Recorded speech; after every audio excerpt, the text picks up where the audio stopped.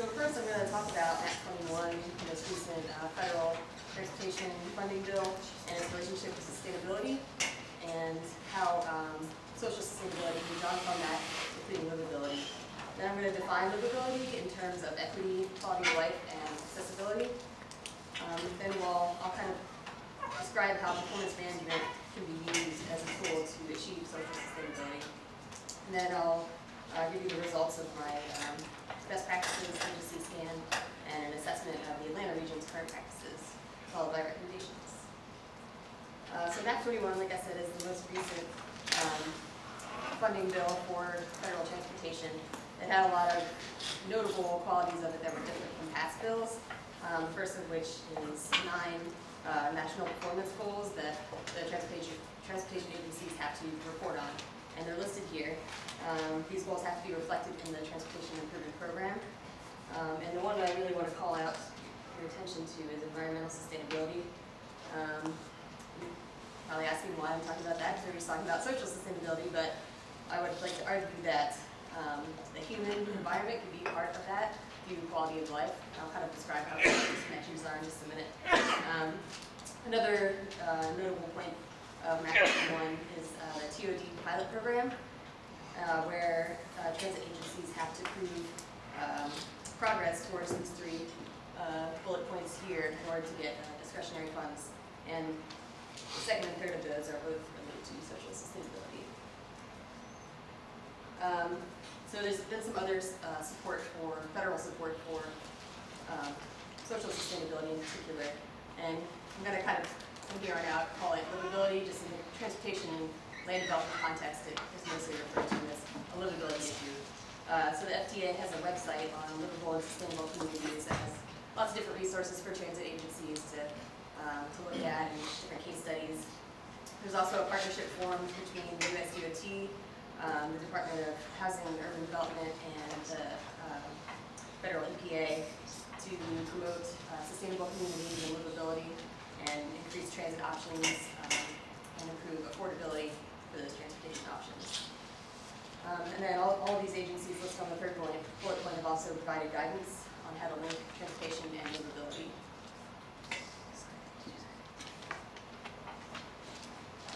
So before I go any further, I'm going to define what livability really actually means. So we have accessibility up here, which is probably a common term familiar to most transportation officials, but it's usually pretty narrowly defined. Essentially just asking, okay, I have this location, community or commercial development, whatever. Is there a road that goes there? Is there a bus route? Whatever that goes there, connects it to something else.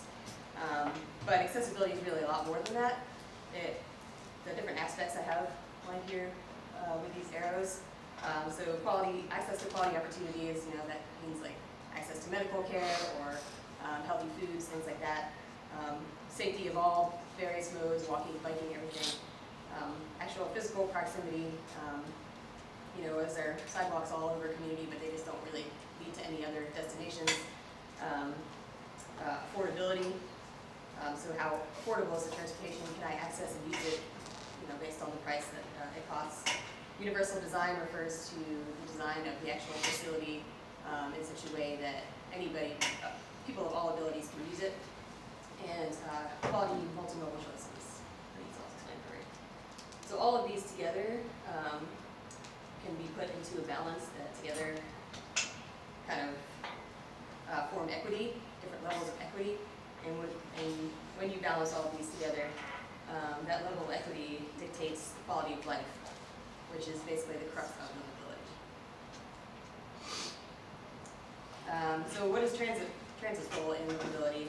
Basically, there's just by its inherent existence can reduce per capita BMT and greenhouse emissions, and it can also improve safety for different active modes, biking, walking, things like that.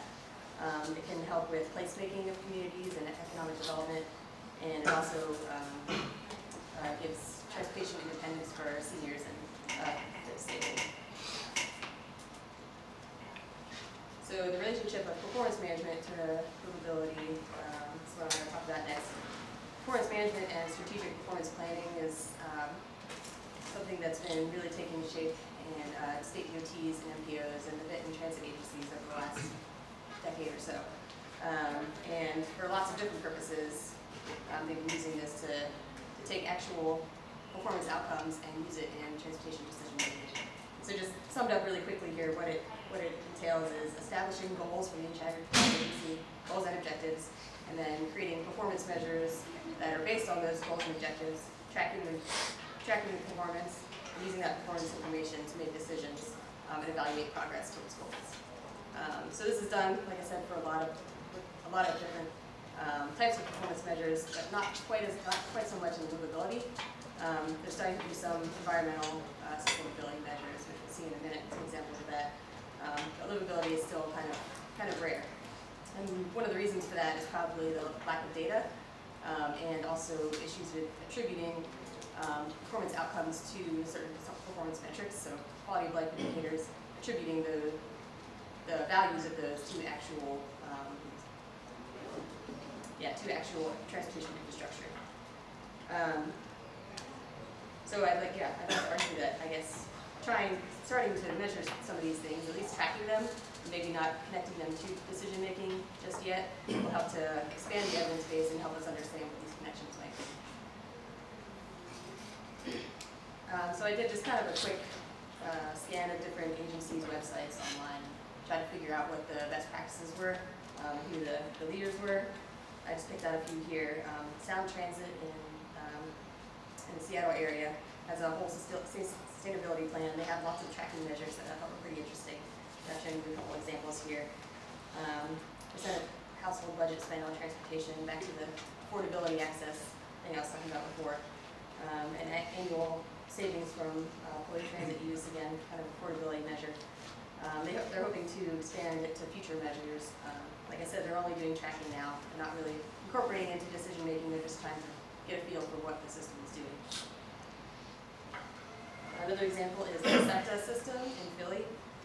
They have a whole sustainability framework. A part of that is the social sustainability initiatives.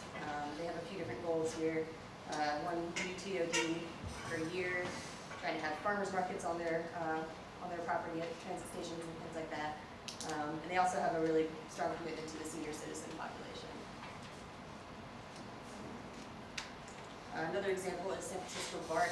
They have lots of different tracking measures for quality of life. You can see some examples here. They've also created a composite index for station environment that kind of combines maintenance issues and landscaping appearance, cleanliness, that kind of thing. And finally, the one that I could find that was really starting to use some of these metrics is, it's not a transit agency, but they deal with a lot of the transit, is Sandag in San Diego, it's the MPO there. They combine their land use and transit planning together to encourage density and affordable housing and transit access. And they also, you can see the example of their geographic analysis here. They try to determine the distribution of benefits for different transit scenarios. So the just kind of summary of everything that I found. Not a lot of agencies, but a handful are doing tracking measures, not really, like I said, not really attributing the outcomes to any specific project or decisions. And this probably has to do with attribution issues. Some livability measures do have targets. Those tend to be more operations-based, kind of like the BART example I gave about cleanliness of the station, that kind of thing. And largely, environmental sustainability is much more widely considered. But a lot of agencies do have just broad livability goals and objectives, maybe a couple measures thrown in there. So now we're just going to look at the Atlanta region and what they're currently doing. So the ARC's Plan 2040 has a very strong sustainability focus. They evaluate projects based on a whole host of sustainability factors that are related to social sustainability.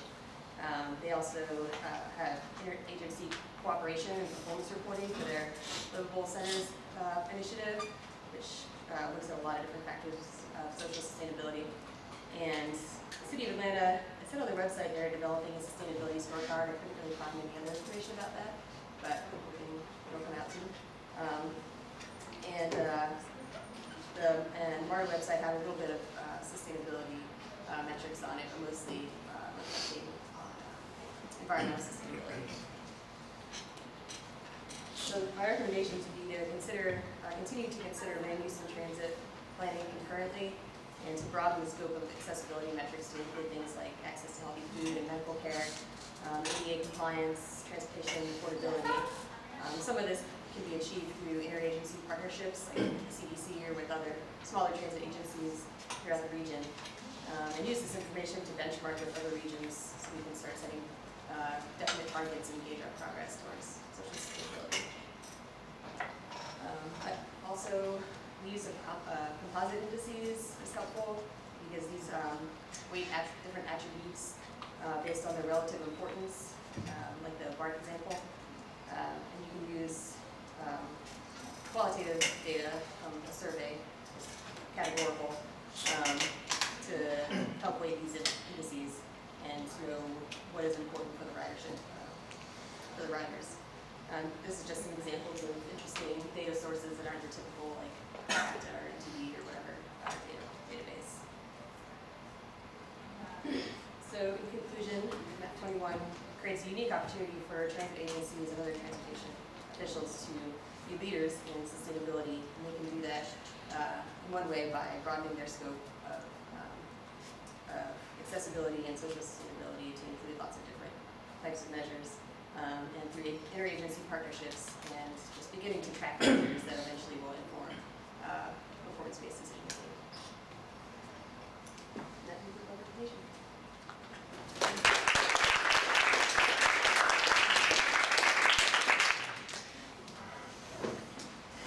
So you mentioned mobility for the elderly and disabled people as part of livability, but what about youth mobility? Did you look at anything about that and what transit agencies are doing to like make it easier to take transit to schools and things like that? I didn't really see anything about that. That's a good point, though. I didn't think I see anything specific about it. I think that the senior thing kind of is taking headlines just because of the demographic shift in our country. And, yeah, that's interesting about that.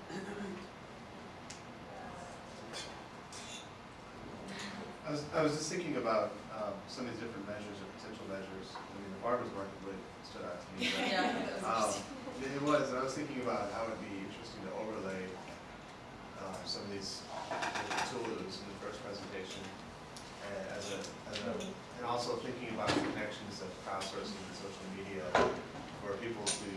And it connects back to the second presentation with perception and how people feel about their transit stations and whatnot. How that can all feed into that conversation at the transit agency as they're looking to change the perception of a station or a system, as they're looking at a more holistic approach that includes sustainability and livability. And also understanding where to make their investments to improve those different things. Yeah, It's very interesting. I think that in the future, when more of us, basically it's widespread that people have smartphones and things, and we can do these crowdsourcing types of things. And, we're at a transit station, we see something, we put it into our phone. That can be part of the whole database of information that we use to make performance-based decisions. So, yeah. I noticed you put on one of the data sources the Housing and Transportation Affordability Index, and I'm familiar with it, the Center for Neighborhood Technology. And I'm really impressed by it because it's think of a way that could have some sort of practical application. Because when I look at it online, I'm thinking the catch is that it's not really digestible to the public. I think it's more of like a planning tool versus assisting the public with making better decisions kind of tool. Like, yes, we know that that affordability is not there, but then what? And did you think of like practical ways that maybe local government could apply that? As far as the public using it, not really, but... Or the public or the government, I mean. Yeah, I mean, I think it would be served best to be using a geographic analysis, so you can kind of see how the different neighborhoods have affordability, access to transit, how that relates to their actual physical access to transit. As far as communicating that to the public, I'm not really sure. Maybe, I'm not sure if the index would be better or just a base percentage of income would be a better way for them to understand that. I'm not really sure. I think we're going to turn it over to Hoki.